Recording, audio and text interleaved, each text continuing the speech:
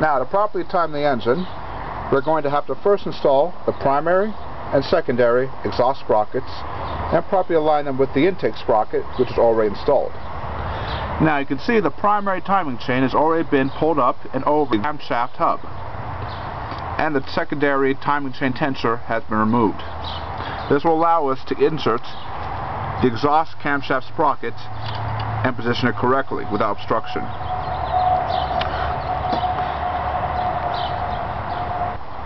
First, we will need to install the primary exhaust sprocket. As you can see, the chains are already out of the way, and the camshaft has been locked in top dead center.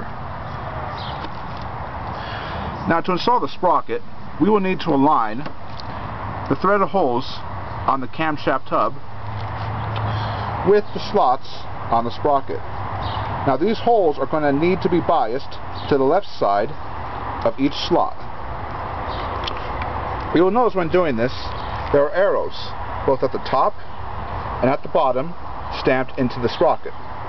These have no bearing on how the engine is timed. These are merely for reference when reassembling. Now, as you can see, I've inserted the sprockets around the timing chain with the arrows roughly pointing up and down. Though unfortunately, this has ended up with threaded holes biased to the right. Now, you do not need to remove the entire sprocket just to make a small adjustment. You can simply pull it off of the tub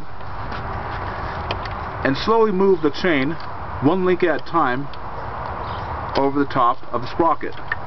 This will move it slightly to the left or right, allowing you to get it into the position that you want. Now, as you can see, with that slight adjustment, the arrows are now pointing even more than before, and the threaded holes are now biased properly to the left of the slots in the sprocket. Now we'll proceed to install the secondary exhaust sprocket. As you can see, I've already installed the secondary timing chain tensioner body with the 4 bolts that hold it in place, torqued to about 89 inch-pounds. Now you can see the intake sprocket has slots on it.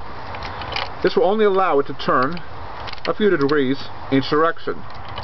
This is the actual motion that takes place when the VANOS is activated and deactivated, which retards and advances the camshaft timing accordingly.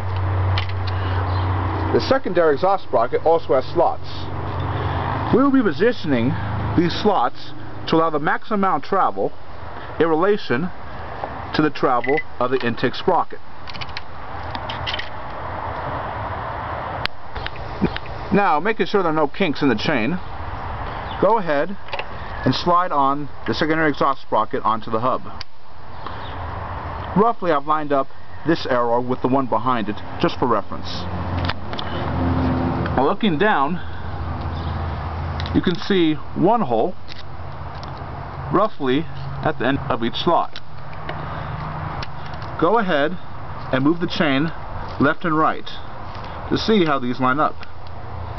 Now, as you can see, with one full motion, they're nowhere near the ends of the slots where they should be.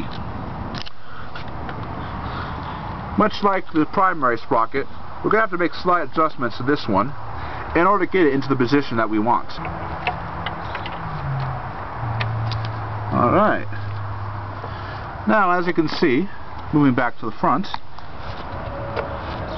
with the chain pulled all the way in one direction, the threaded holes on the camshaft hub are aligned all the way to the left of each slot.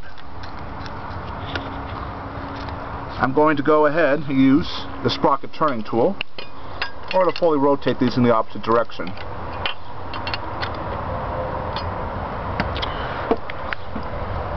Now, fully rotate, you can see that the holes are still visible, though now aligned all the way to the right of each slot. This will allow full travel between the two sprockets.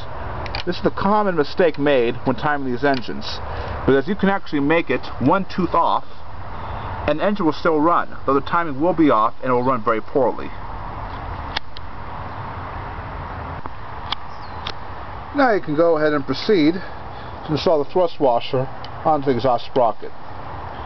Go ahead and just place it inside its cup and use a pick to line it up with the holes on the camshaft hub.